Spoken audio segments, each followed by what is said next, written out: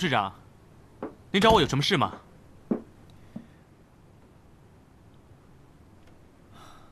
有事找你商量。哎呀，您的气色怎么那么差呀？要不要休息一下呀？我没事。我有一些动产及不动产，如果要捐赠，应该办什么样的手续啊？那有捐赠的对象了吗？有。另外，如果我要立遗嘱，要经过什么样的法律程序？您要立遗嘱，您这是未雨绸缪。何况天有不测风云啊！我已经拟好了遗嘱，帮我看看，有什么需要补充的吗？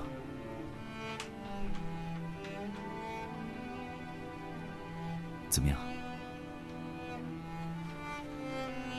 您是要把所有的一切都给受益人是吗？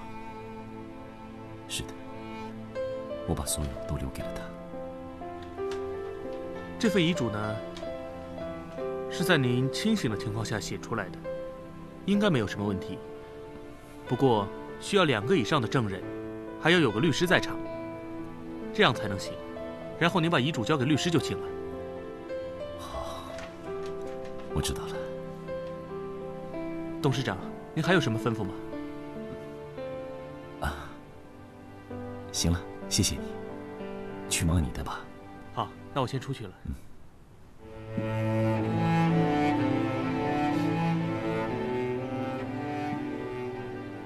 董事长，要不我陪您去看大夫吧？谢谢你的关心，我真的没事啊。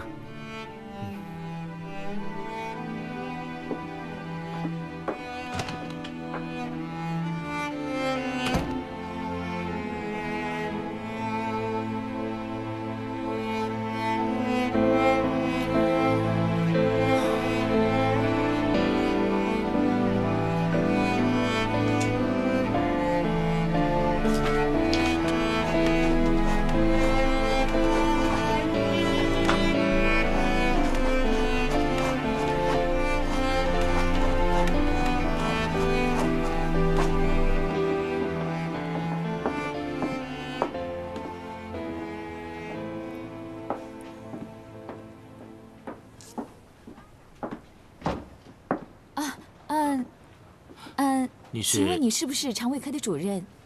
江大夫啊？我是，有何指教啊？是这样的，我想请问，你的一位病人叫朱德刚，他的胃溃疡为什么这么严重呢？怎么样才能治好啊？其实你的丈夫得的并不是胃溃疡，而是恶性肿瘤。什么？朱先生的病幸亏发现得早，这恶性细胞我们现在还可以控制。如果再拖的话，那就很难说了。那吃药能治吗？有什么特效药能吃啊？这病并非细菌和病毒引起的，没有什么特效药。目前唯一的办法就是动手术，切除肿瘤，这样最起码还有50%的治愈率。50%？这么小？如果不开刀，机会等于0。而且病人现在只剩下半年的生命期，一旦恶性细胞发生病变，那以后如果再要动手术，可就来不及了。所以，请你们家属要尽快地做出决定，不要拖延，更不要心存侥幸。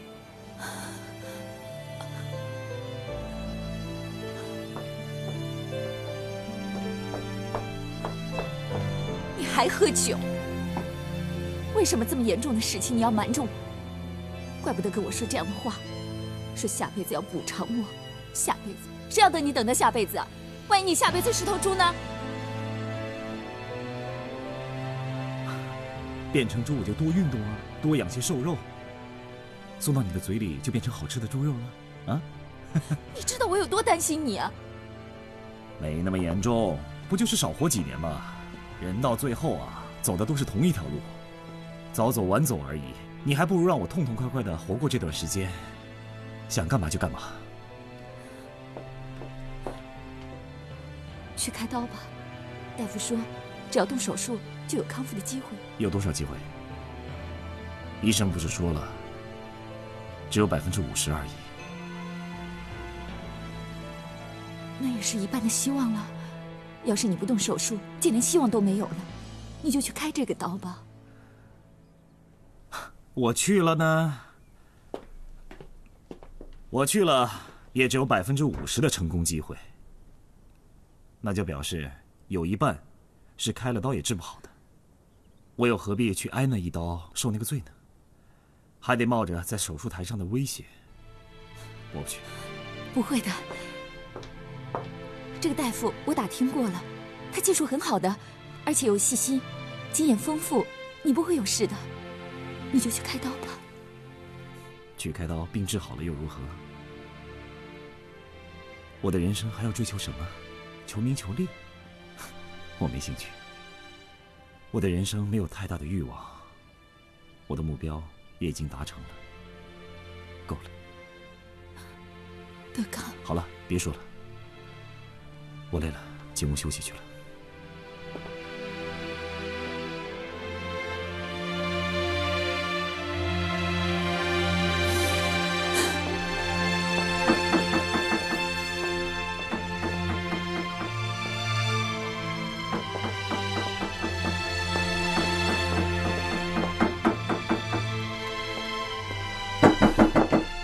你找谁呀？曼君，我还以为我找错了呢，原来是你出去了。春言，哎呀，快屋里坐，屋里坐。来，进来，来，快进来，进来。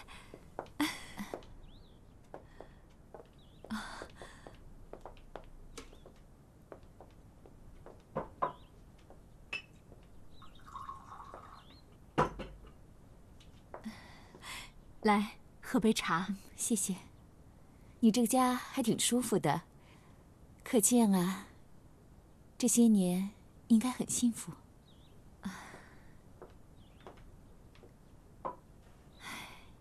平平淡淡的过日子，其他的也谈不上。我也是女人，我知道“平平淡淡”这4个字当中包含着多少曲折，多少外人不知道的故事。又是要用多少眼泪、等待、煎熬去换回来的？不知道为什么，虽然我们很少见面，可每一次我见到你，我都有种很特别的感觉。那还用说？平凡、无聊加乏味，跟你比起来，当然特别，当然没法形容了。不。你让我感觉，你让我感觉，好像……对了，就像我小时候站在溪边，看着溪水，让风吹起我头发的感觉，又像是下着雨。我赤着脚，然后让雨水轻轻打在我身上的那种感觉。对，没错，你给我的就是这么单纯、舒服，却有点迷惘的感觉。没想到这么长时间不见，你改行写小说了。我不是跟你开玩笑。我是说真的。我当然知道，你大老远跑来，不只是为了跟我开玩笑。就像你不了解我，你也无法想象我是花了多大的力气才明白该怎么过日子。你是为了德刚的事来找我的吧？你真聪明，一猜就猜中了。其实也没什么了不起的，德刚是我们2个之间唯一的交集。我很好奇，当年你们为什么没有结婚呢？因为他的心里根本就容不下我。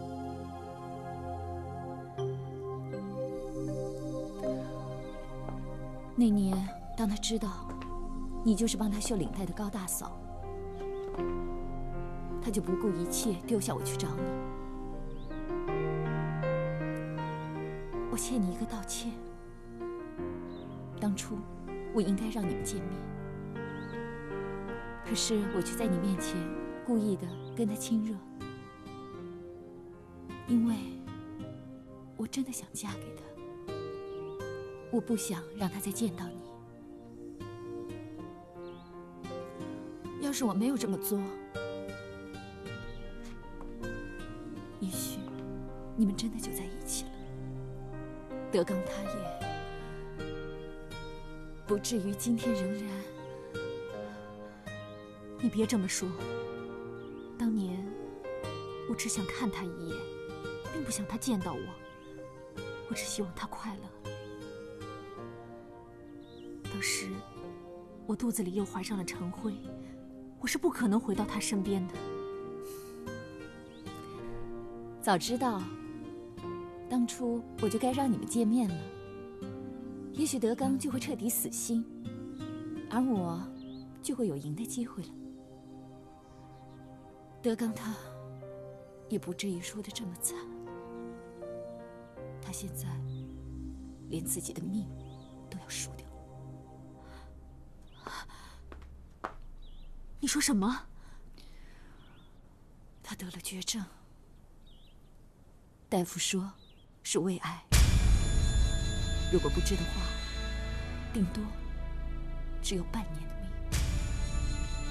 可是他说什么也不肯去看，我怎么劝也没有用，所以我只有厚着脸皮来找你。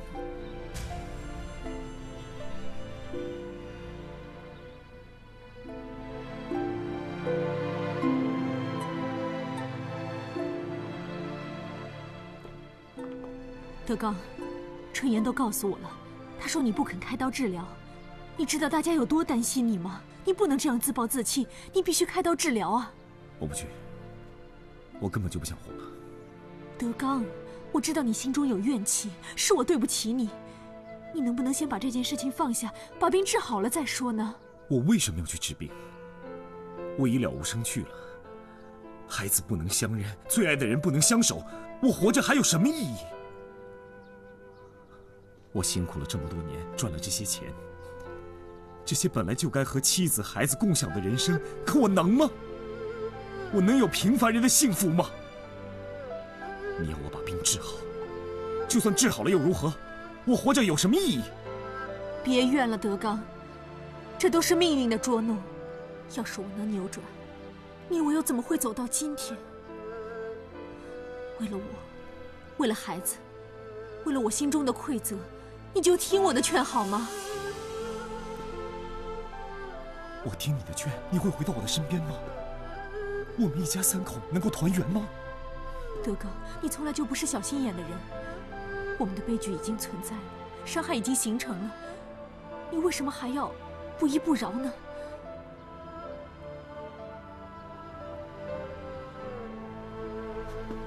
第一次在废墟与你相见，孩子们都很小，除了程烨，我还有程辉。我当时为了保护孩子，对你撒了谎。我只想叫你死心，我不想伤害高家。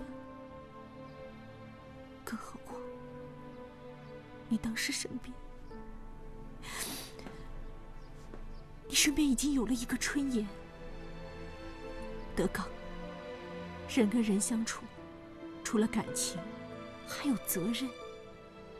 大海在我心里，虽然不能跟你相比，可是他的疼与爱不会输给任何一个做父亲的人，他对我的好也不会输给任何一个做丈夫的男人。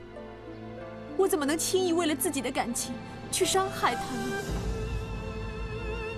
我知道这样的结果对你很不公平，可是两权相冲，我只能取其轻。好了，不必再说了。你说的我都懂。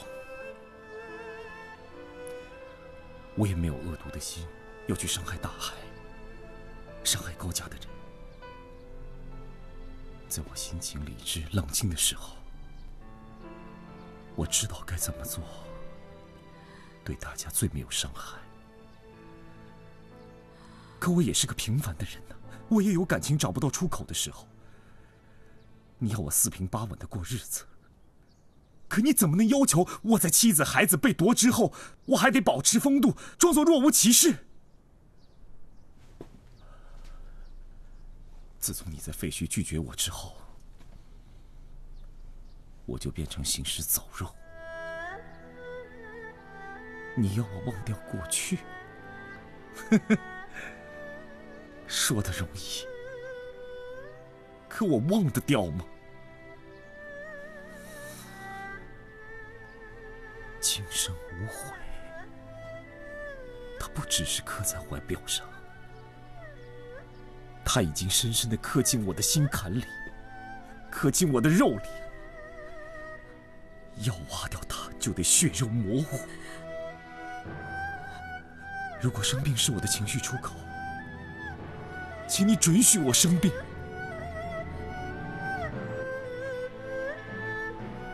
婉君，只要任何会让人伤心的事情，我都不会去做。可这件事，不是你说了算，得看老天爷的意思。可我不再妥协了，我也不求老天爷，我自己做主。你听我说，我已经全打算好了，我至少还有半年到1年的时间。这段时间，我会好好的栽培程砚，我会把公司交给他，让他接下去经营。你看，我连遗嘱都写好了。答应你的事情，我会做到。我不会告诉程砚，告诉他我是谁。如果你愿意的话，可以在我死后再告诉他。如果你不愿意告诉他，也没有关系。德刚，总归一句话，这一次，我要自己掌控自己的命运。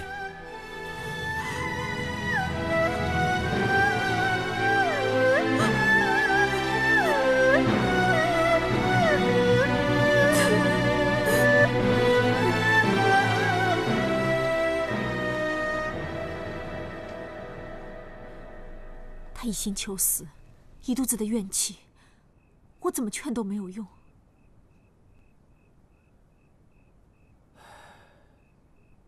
他是在怨我娶了他的老婆，占了他的儿子。你又何必跟他一样说气话呢？我舍不得你为了他这么苦，我又帮不上忙。我知道在你心里面，我比不上他。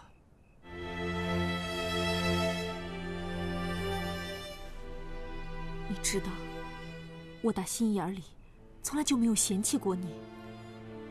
我也知道，你对我很好，对我和德刚够包容了。我没有资格再跟你要求什么。可是，德刚他现在命在旦夕，我实在是……好了，别说了，都怪我不好。20年来，我不怪你，也不怪他。要不，我去劝劝他治病。没用的，他连我的劝都不听，又怎么会听你的呢？那你说该怎么办？我想，算了，不说了。哎呦，说吧。没事。咱们2口子这么多年了，说实话，你心里想些什么，我可能不能完全猜到，但也能猜到个8、9不离10吧。如果我说了，你可千万别生气啊！你说吧。答应我，千万别怪我，别怨我。我想求你答应我，让我搬过去，照顾德刚一段时间。我本来没有勇气说出口的，要不是你刚刚跟我说，我已经把这句话给噎回去了。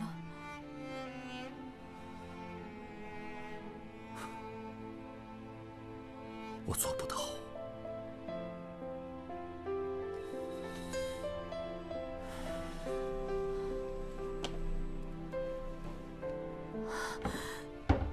求你答应我吧。如果德刚的病能好，那是最好；如果不能，我也求你答应我，让我陪他走完这人生的最后一段路。我这一辈子都会记住你的恩情和包容的，我永远不会辜负你的大海。这只是暂时的，我保证，我们永远是夫妻，我一定会回来，请你相信我。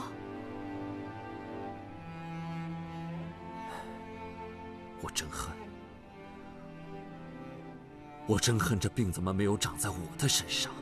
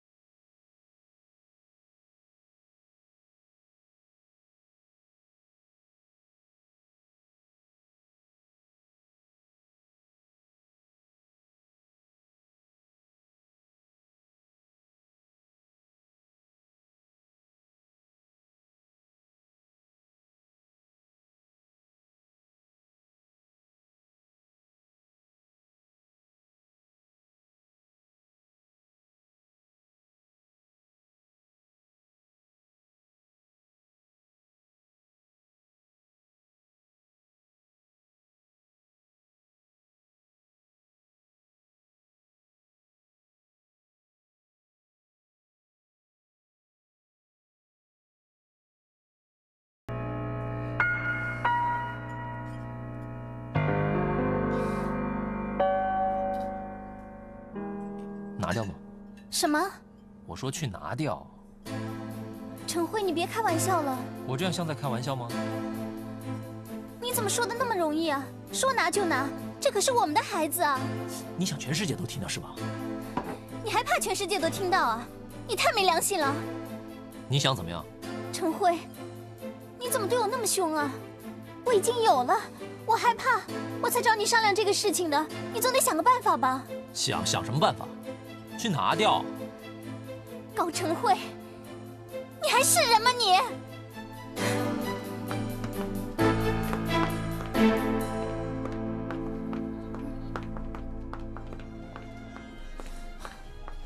请问几位？一位。这边请。谢谢。哎，大小姐，一个人吃饭？对啊，你吃了吗？我刚来，还没吃呢。要不我们一起？嗯。来，谢谢。来点菜。今天下午2点，夫人打电话取消了牌局，到了朱德刚家，估计是在那儿吃了晚饭，一直到晚上10点多才离开。星期天一大早上7点10分，他又另外叫了一辆黄包车去了朱德刚家，8点跟朱德刚出门，搭的是朱德刚的轿车。我们的人，好。哎，我求求你了，不要讲的这么复杂，讲的清楚一点。这些日子他跟朱德刚到底泡了几次？我给你看，1次、2次、3次、4次、5次。啊，这个礼拜夫人跟姓朱的见了有7次面，平均这还用算呐？2次啊，对，其中还包括夫人陪他去医院。哎，他们有没有去什么歌舞厅啊、电影院呢？啊，他们有没有一起过夜？那个好像没有，可能那个姓朱了得了什么病吧。夫人陪他去了医院，具体怎么样没查清楚。啊，你呢，帮我把这2个人好好盯着，可是没有我的允许，千万不要行动，知道吗？好，去吧。哎，好。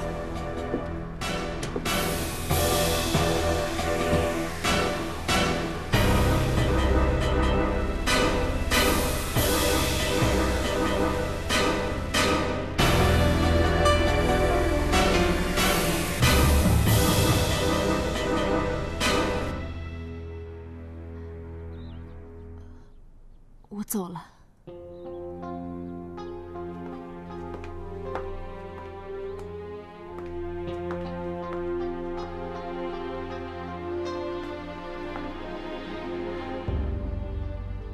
大海，那我走了。娘呢？麻烦你通告一下。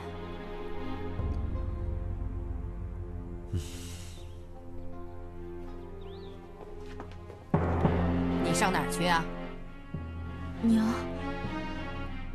娘，请你相信我，我一定会回来的。也请你谅解我的苦衷。我问你上哪儿去？娘，对不起，我已经没有时间跟你解释了。大海会告诉你一切的。我走了。站住！我人在你面前，有什么见不得光的事啊？不敢直接跟我说，还要大海转告我。这是你们卓家大户人家高贵的规矩，还是你之前在小酒馆里所学的下贱的习惯呢？娘，你怎么能这么说我？我就这么说你了。哎呀，你走开！站住！站住！哎，这到底是怎么回事啊？啊，他拎个皮箱是要出远门吗？啊？你怎么不讲话呀？你哑巴了？你怎么就让自己的老婆就这样跑出去了？你为什么要这个样子？为什么？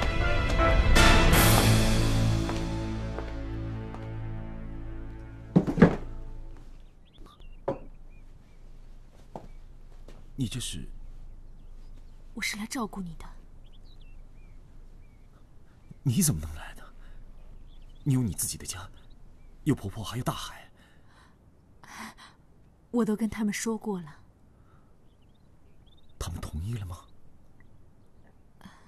大海没意见。那你婆婆呢？我让大海跟他说。德刚，你就让我陪着你吧。既然你不愿意开刀治疗，你就让我陪着你。不管你是想去云南的香格里拉，还是蒙古的草原，让我陪着你。这只是属于我们2个的特殊假期。你真的能陪我走完我最后的人生？虽然弥补不了你内心的缺憾，可这是目前我唯一能做到的。我只希望你能够放下一切，无忧无虑的过日子。够了，够了！你有这个心就够了。即使短短的几个月，无益无害。婉君，谢谢你。那好，你快告诉我你想去哪儿，我好去安排船票和车票啊。都行。这洋人还有所谓的新婚蜜月，那这回就当做是我们2个补度蜜月吧。啊？蜜月指的是夫妻，我们已经不再是夫妻了。啊，没错，那就算是朋友结伴同行吧。啊，所有的行程你来安排，我不会有意见的。好。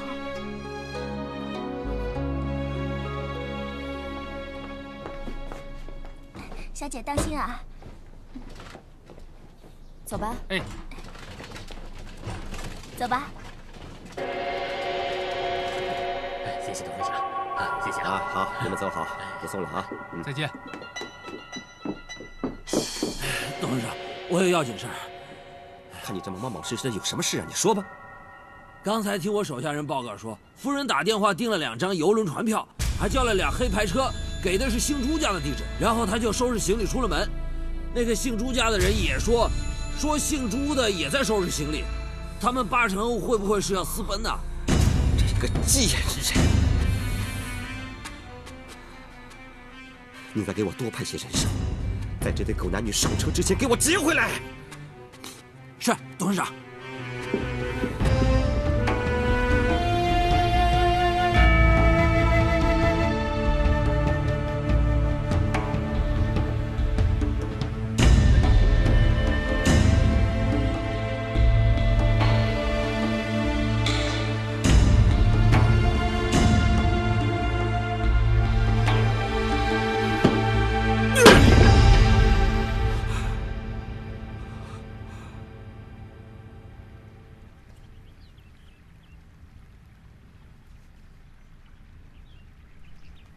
哎，爸，鱼都已经咬钩了。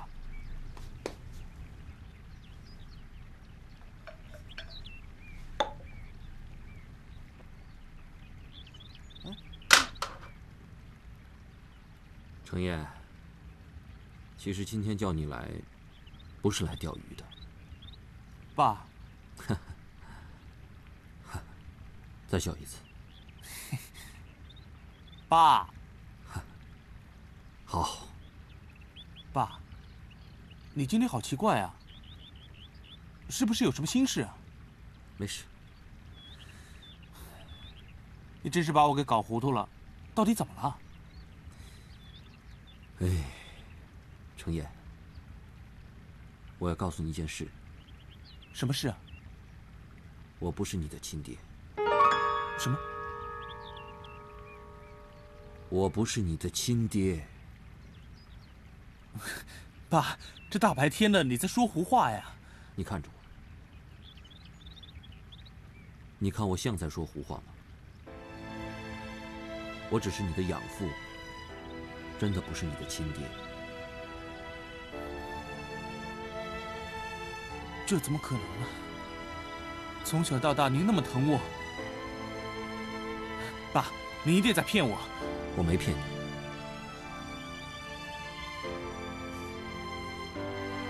我也不希望这是真的，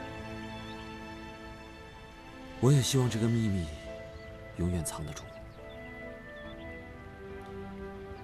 但是如今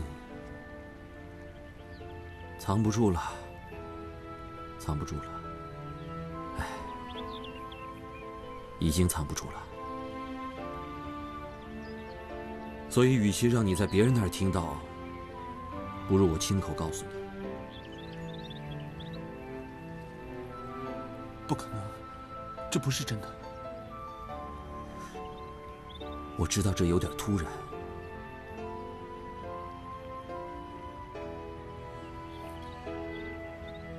你不是我亲爹，那我妈呢？你妈是你亲妈，她在嫁给我的时候已经怀上了你。命运弄人呐！当年因为她跟你生父失散，又为了让你健康长大，不得不嫁给我。那我生父他还在吗？在。他怎么样？他现在还是孤身一人，情况不好，生了大病，而且命在旦夕。他说他想见你，他需要你。他在哪？其实你认识他。什么？他是你老板，董事长。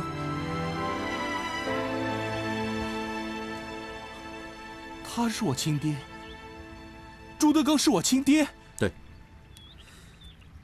朱德刚是你亲生父亲。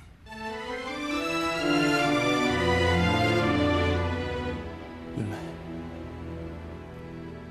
我就是他说的失散的儿子。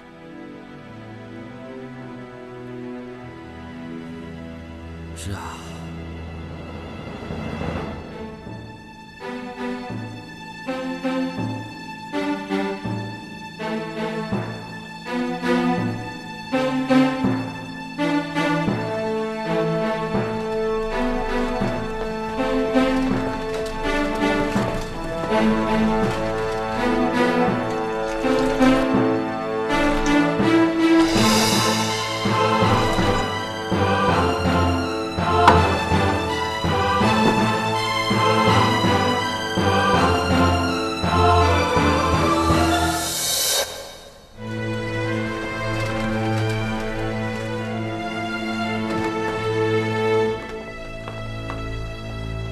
把车钱付了，东西卸下来。夫人，走吧。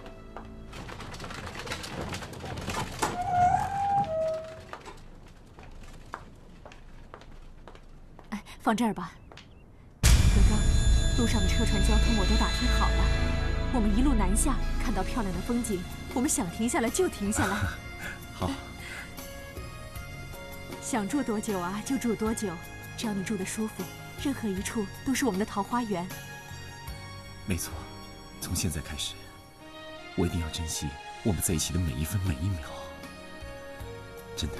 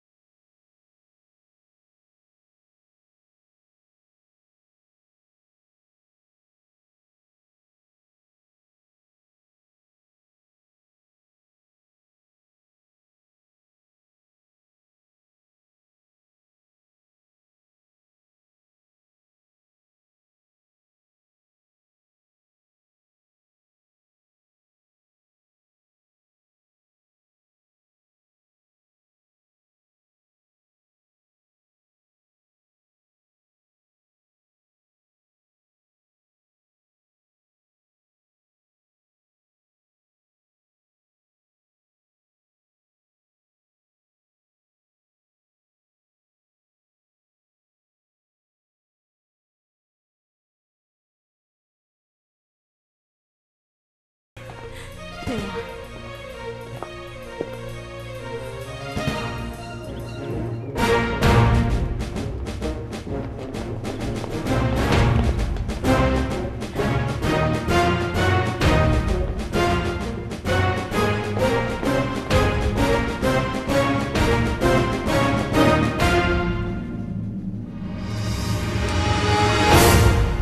下去吧。是。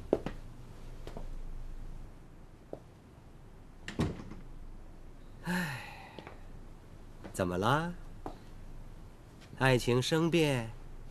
哼，私奔不成，就跑到我们这老巢来疗伤止疼了是吧？我出去就是私奔、偷情，我回来就是爱情生变，私奔不成。我虽然曾经在欢场打滚，可是我嫁你这么多年，我做过对不起你的事吗？你处处派人盯着我，我又让你捉奸在床了吗？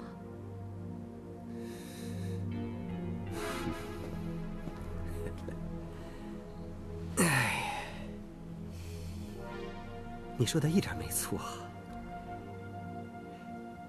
真是隔一层布，还差10里路。可是你不要以为我不知道，说的好听一点，那是你落花有意，人家流水无情。可是说难听一点，你不要再说了。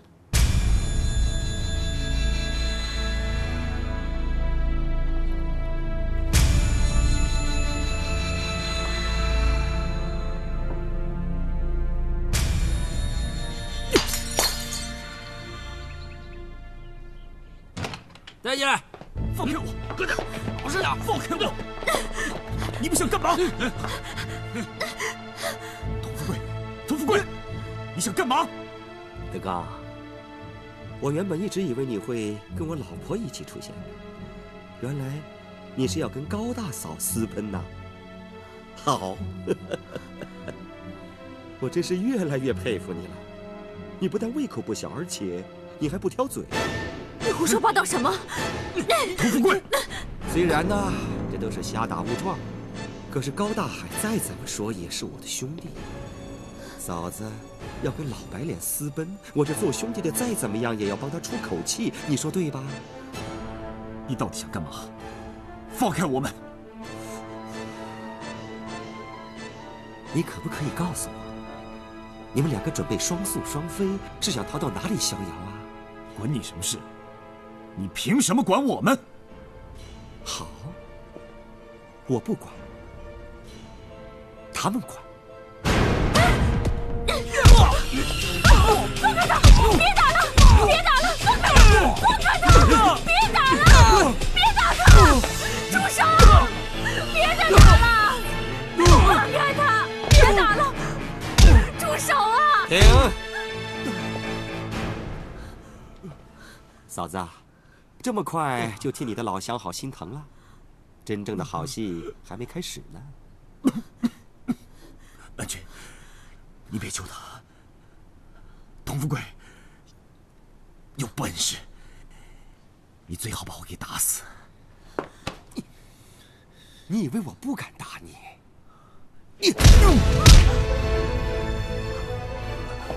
你欺负我多少年了？在老卓家的时候，你处处跟我作对，处处压着我。到现在抢我的生意，偷我的老婆，我不打死你，我打死谁呀？童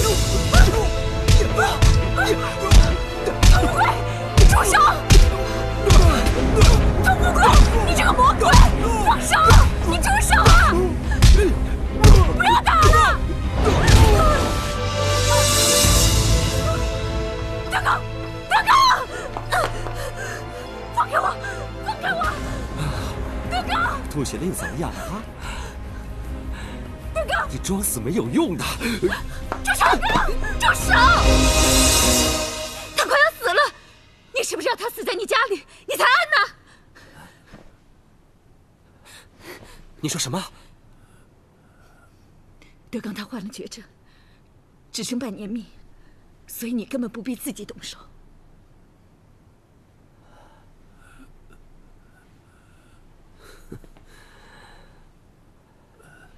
放手！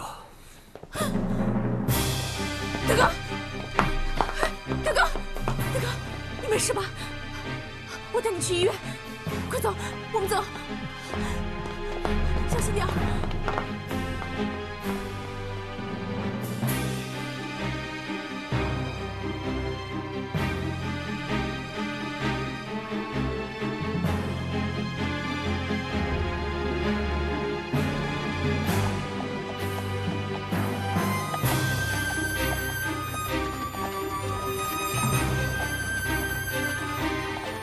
德刚，你一定要坚持住，我们马上就到医院了。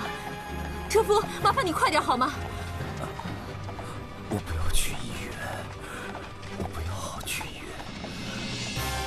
不行，你必须得去看医生，你必须得去医院。我不去医院，我求你了，我就是死，也要死在家里，我要死在家里。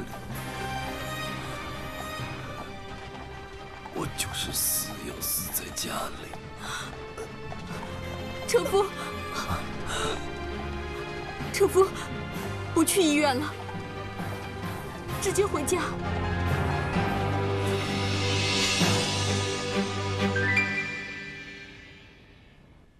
来，小心，你先躺着，我去给你拿条热毛巾捂捂胃啊。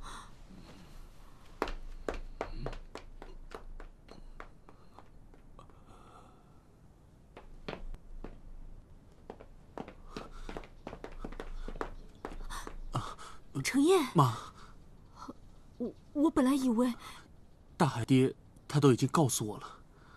你都知道了，快进去吧，他现在情况不太好，你去看看他啊。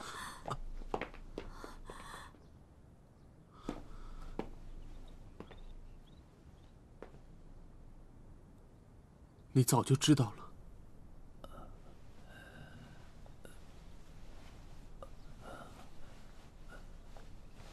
程烨，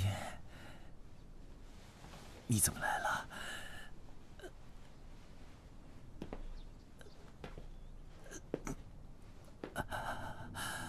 你早就知道我是你儿子。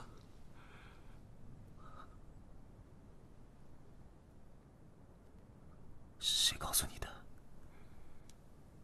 你还不想认我，对吗？不是这样的，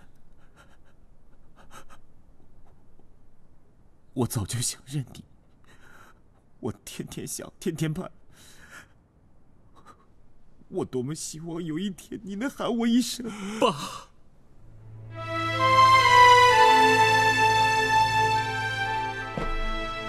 爸，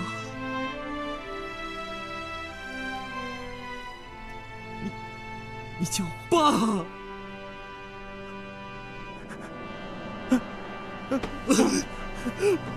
儿子，爸，爸，儿子，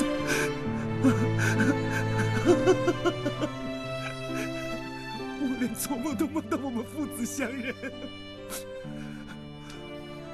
我找你们母子找了20几年，20几年。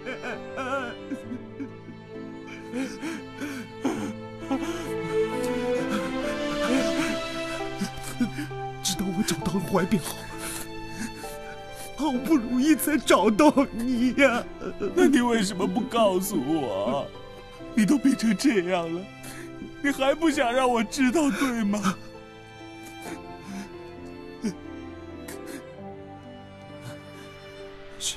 是我不对，是我顾虑太多了。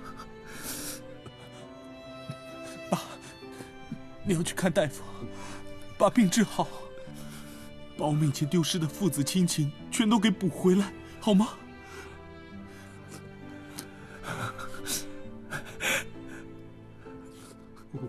我的病是治不好的。我不信，我不信，爸，你听我的，你一定要相信，只要你有信心，就一定能治好。你别忘了，我是您儿子，我是您的儿子。难道您就不想看到我结婚生子，我们一家人热热闹闹团聚在一起吗？我想，我当然想，我怎么会不想呢？那好，那你要答应我，给我时间，给我机会，让我好好的孝顺你。啊，好，我答应你，我答应你，爸。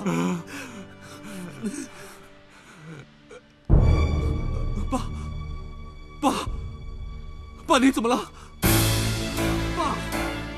爸，德哥，爸，你怎么了？德哥，爸，德哥，爸，快点，快点啊！德哥，德哥，爸，你们快点！快点，德哥去吃住！爸，快点啊！请问你们是朱德刚先生的家属吗？啊，我们是。是啊，他怎么样了？医生说他的胃部大量出血，必须马上做紧急手术。这是手术协议，请签个字，然后到门口的收费处缴纳保证金。哦，程岩，快去交钱去。哦，好嘞。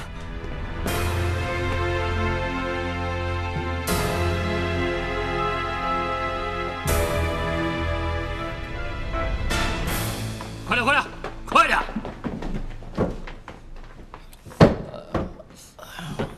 耶，真累呀。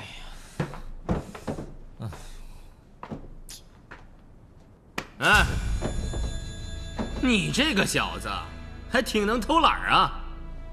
秦烈啊，回家当你大少爷去！我告诉你，董事长和大小姐马上就要过来了，你要是不好好干，我就去举报你，听到没有？知道，干。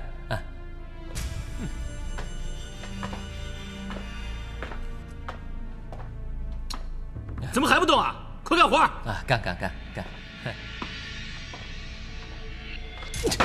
我去！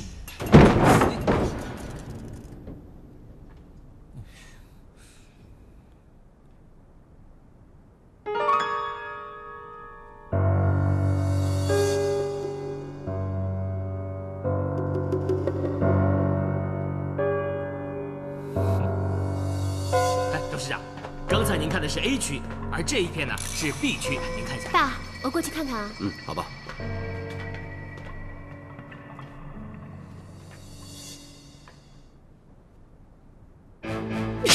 董事长，快让开！董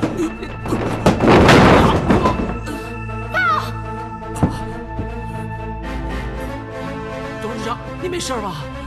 爸，你没事吧？没事，我没事。高成辉，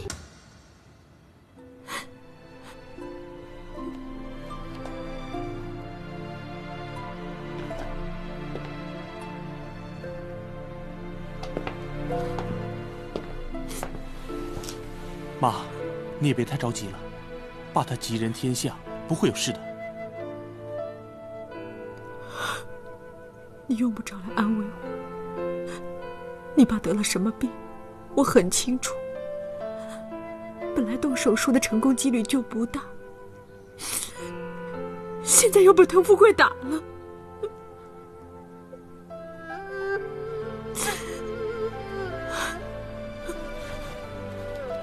妈，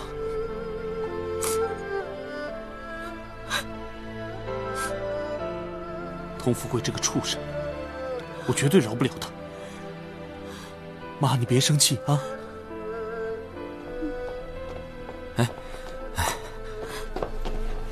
曼君，现在德刚怎么样了？哎，说话呀！怎么了啊？说话，怎么了？说话呀！来，我跟你说，爸，原本德刚爹的身体就不太好，现在被滕富贵一打，正在手术室里面抢救呢。手术成功的几率本来就不是太高，这下子更不知道会怎么样了。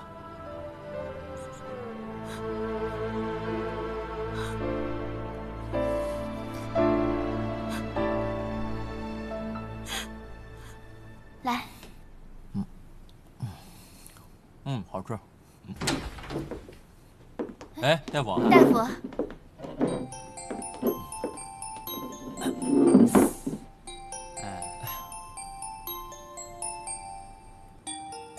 高成辉，夹板夹的怎么样？有没有不舒服啊？非常好啊，跟量身定做的一样，怎么会不舒服呢？那就好啊。这是你的 X 光片。你的肩胛骨和小腿骨啊，各有一处伤痕。是吗？幸好啊，这个骨头啊不是粉碎性骨折，没有太大问题。没太大的问题。哎，大夫，没太大的问题，我什么时候能出院啊？我这个人呢，天不怕地不怕，就怕吃药打针还有住院。你说再遇上一个凶巴巴的护士，打针跟飞镖一样，我就生不如死，活受罪啊！年轻人呢，骨头再生能力比较强，恢复期不会太长的，你放心吧。谢谢啊，大夫。谢谢大夫啊，大夫慢走。谢谢大小姐。其实啊，我更应该感谢你。谢谢你救了我爸爸。不客气，这是我应该做的嘛。你这个人真是的，腿都伤成这样了，差点连小命都不保了，还在这嘻嘻哈哈的。真不知道你到底在意些什么。我当然有在意的了，只可惜他不知道而已。我不懂你在说什么。我是说，爸。哎，锦娟啊，哎，不要客气，不要客气啊。锦娟，你呀先回去吧，爸还有事情想跟程辉单独谈一谈。高先生，那我先回去了，你多保重身体啊。谢谢大小姐关心，您慢走。走。哎，不客气，不客气。哎，怎么样？医生怎么说的？这伤势严重吗？不严重，只是肩胛骨还有小腿骨轻微骨折，没什么大碍的。肩胛骨还有小腿骨是，没事儿。这次真是多亏了你，在最危急的时候，你舍命推了我一把，要不然现在躺在这个病床上的可能就是我了。运气不好的话，也许我这条老命都丢掉了。所以你尽管说，你想要什么奖赏，都没有问题。董事长，您这么说，那就太客气了。我高成辉是您的手下，有困难我肯定要挡在前面。董事长，您的安危实在太重要了。和您相比，我受这点轻伤，简直是微不足道嘛。甚至，我还觉得是一种荣幸。对于我这种初出茅庐、毫无经验的人来说，这已经是莫大的奖赏了。嗯，你真的是这么认为？我只有这么想才会这么做的呀。你们听到了吗？是。这个人一有事情的时候，他是一马当先；事情成了，他不要奖赏，也不虚荣。他把老板的事情看得比自己的生命还重要。什么叫做好榜样？这样才叫做好榜样，对不对啊？是，董事长说的对，高老弟是好样的。高老弟是好样的。我现在想问大家一个问题：是谁让他变成这种狼狈的样子？啊？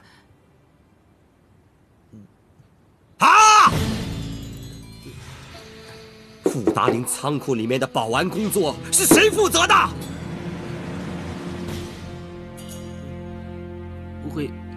不会，董事长的话，我是仓库的管理人，这事儿说起来该由我负责。能勇于认错的男儿是很有担当的。不过为什么你明明知道这是要负责任的，你还要犯这种错呢？你是故意要害我，还是你不把这份工作当回事啊？我这也是一时不小心。高成辉的医药费由我一个人。哎呀，其实这事情也不是该由你来负担的。虽然你刚才说这钱由你来负担，对吧？可是我觉得这个事情要负担的是这个。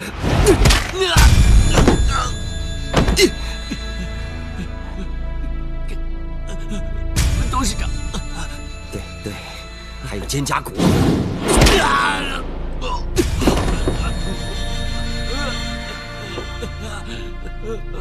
我告诉你，今天我是给陈辉面子，我才这么客气的。下一次你再犯同样的错误，我就杀了你。是。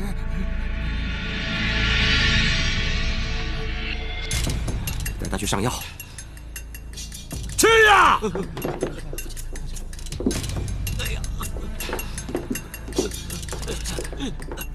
陈辉呀，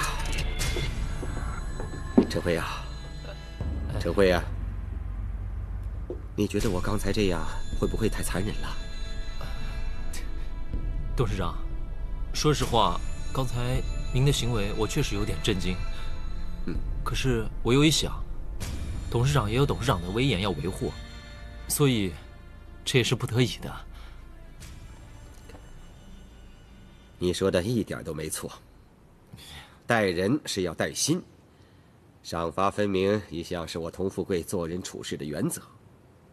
这规则乱了，干什么都乱了。这个道理你们懂吗？是，您说的是。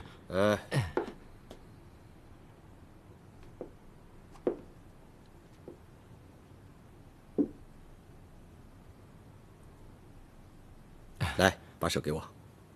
董事长，这……哎，把手给我。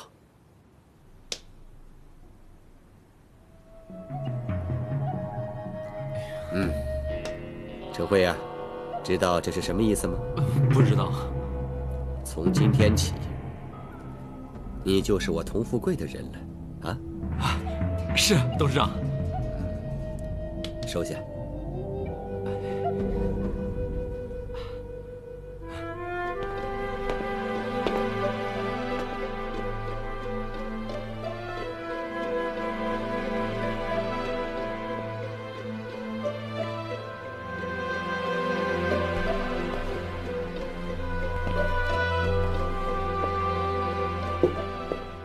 妈，别担心了啊。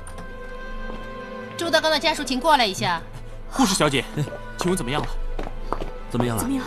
现在病人需要大量输血，请你们立刻到1楼的输血站检验血型，给病人供血。哦，这是病人的病历表和大夫签字的紧急供血声明表，请带着。我去。哎，等等，一块儿去，来。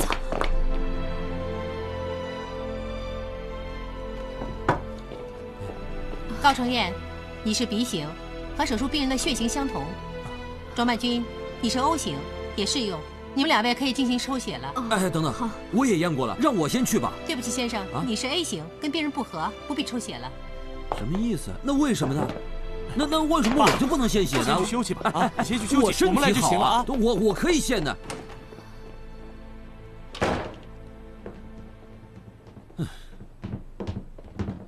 高大海，哎，等等，你干嘛呀？怎么一见到我就跑了？地球是圆的，人聚在一起呢是要缘分的。你跟我是老朋友了，总会见面的嘛。哎，咱们呢谁都不亏欠谁的，谁也不用躲着谁呀，对吧？作为兄弟，我请你吃个饭，好好聊聊。不必了，咱俩不是一路人，我跟你没什么好聊。别不识抬举，你以为你谁啊？我刚说过了，这是我的老朋友。老朋友不给面子，就让他走吧。哼。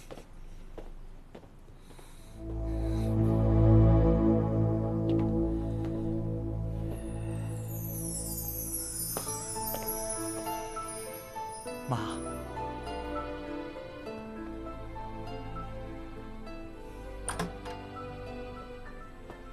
哎，大夫，怎么样了？大夫，怎么样？大夫，怎么样了？你们别着急，朱先生的胃部肿瘤已经顺利切除了。